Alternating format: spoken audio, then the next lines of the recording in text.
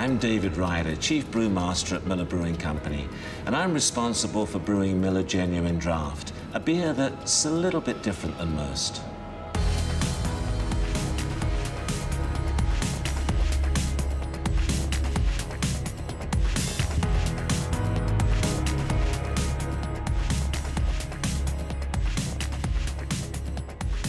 It's a beer with incredible clarity, a smoother, more refreshing beer that's brewed for people who are naturally drawn to the excitement of the city and who want a beer that they can enjoy throughout the night, and that takes some special brewing.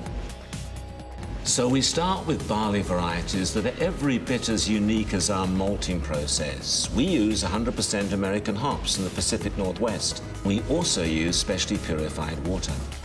And incredibly to this day, we use the same yeast our founder, Frederick J. Miller, brought with him from Germany in 1854.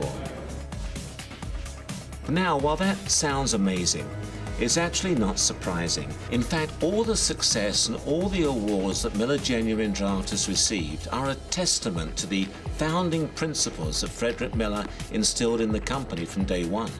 Quality, uncompromising and unchanging. And for that reason, I'm sure he'd have been awfully proud of the innovation that went into making the world's first 4 times cold filtered beer. A process that began precisely where I'm standing, right here. Most beers go through filtration to make them bright, and then that beer is put into cans and bottles and pasteurized. But we decided to do something better, to make a premium lager that was the first of its kind.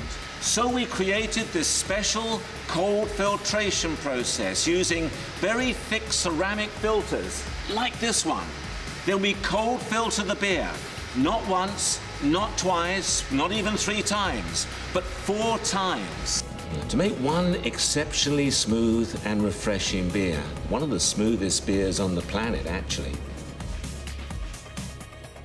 So I think in many ways, Miller Genuine Draft is the perfect reflection of the best that America's brewing heritage has to offer.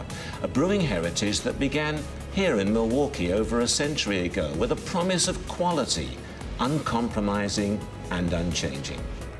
It's a promise kept by Miller Genuine Draft, a beer, I'm proud to say, that's brewed to meet the modern demands and desires of today's beer drinker like few others. Cheers to that.